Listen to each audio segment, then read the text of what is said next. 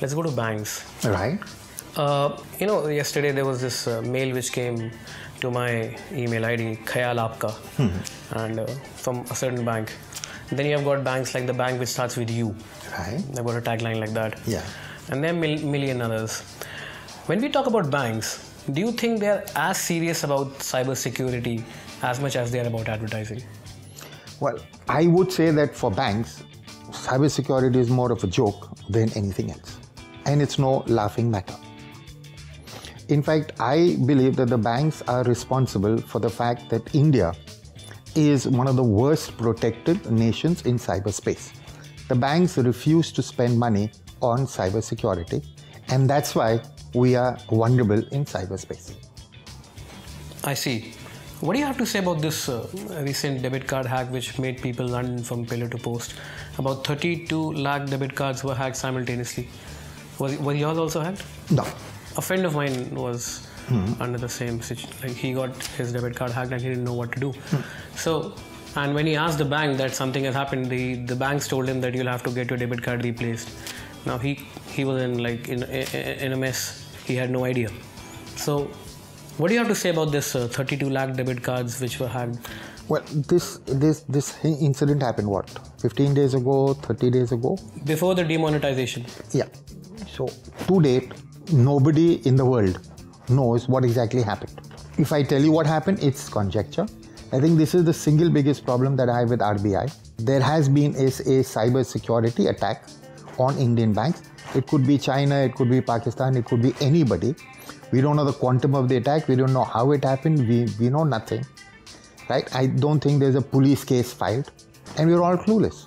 Now, this is not the way, after all, the banks are dealing with my money. This is not the way you deal with somebody else's money. There should be some responsibility. Do you know of any banker who's been sacked? Does anybody even know what happened? No. So it'll keep happening.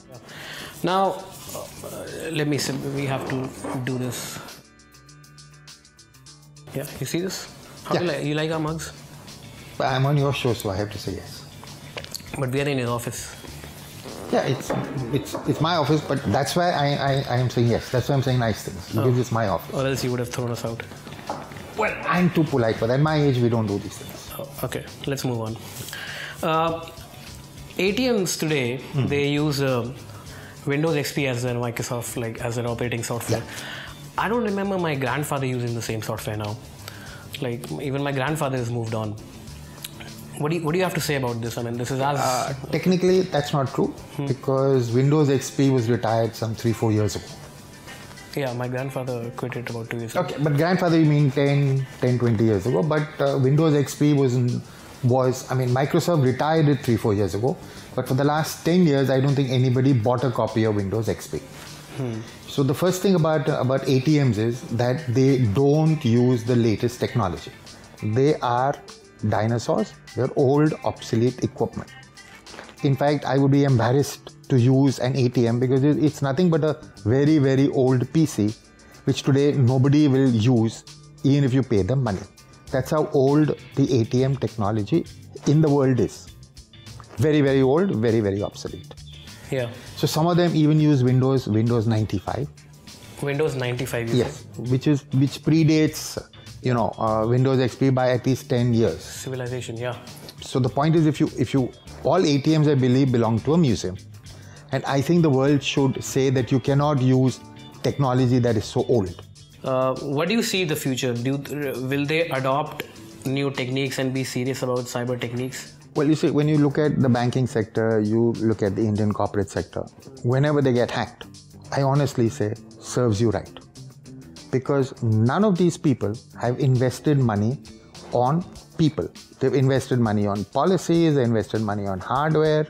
But the key thing is having people who can spot attacks, stop them.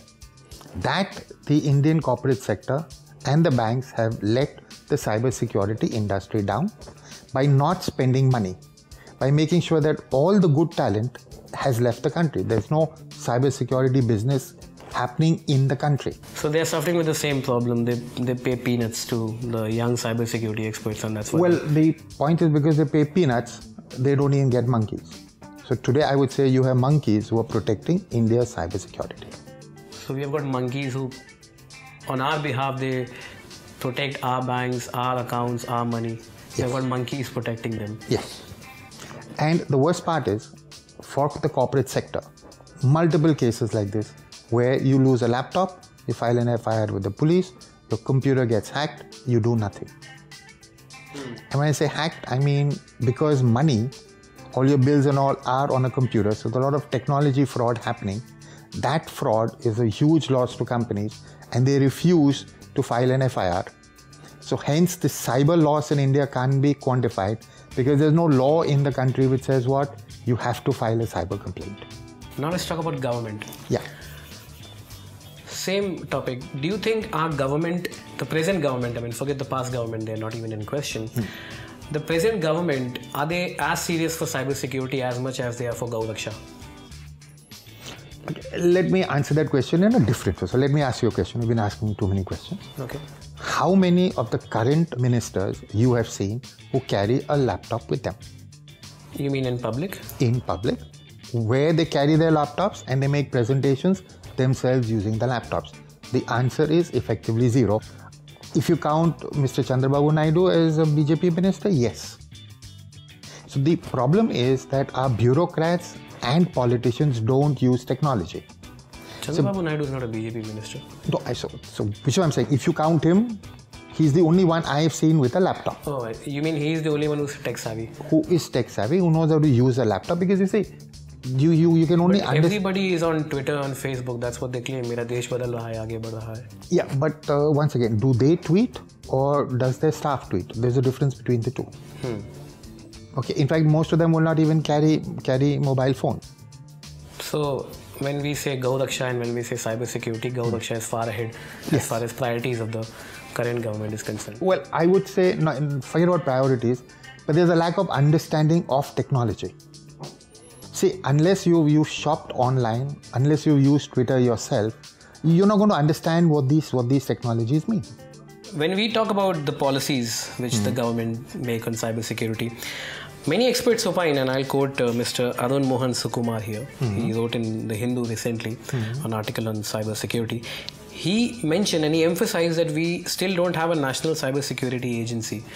And in this era where India's international prominence is increasing, hashtag I love Modi, do you think that we need to get more serious about our cybersecurity, because we have got malware attacks from China and in some cases Pakistan, US? I mean, do you think there needs to be a lot of work done on our cybersecurity as far as policies are concerned? I think we have too many policies we don't implement. Now, for example, let's take Pakistan. The ISI funds their hackers so that they can attack India. We don't fund hackers to carry out a cyber attack on Pakistan. So I am saying that I don't understand why the government of the day cannot fund hackers and say, now attack Pakistan. Pakistan will attack us in cyberspace. We need to be prepared. We are not prepared. Now, it's not I saying it, it's the US government saying it, which has openly accused the Chinese government of hiring hackers who will steal from America. So I'm saying, let's not have a policy, let's believe in action, and let's tell ourselves that we need to hire the best Indian hackers, pay them royally, so that they can attack our enemies. We are doing none of that. You think Pakistan is stronger than us when it comes to cybersecurity and attacks? See, the best way to answer that question is you ask yourself how many sites in India are being attacked by the Pakistanis and how many we have attacked. The Pakistani attacks on us are a organized attack.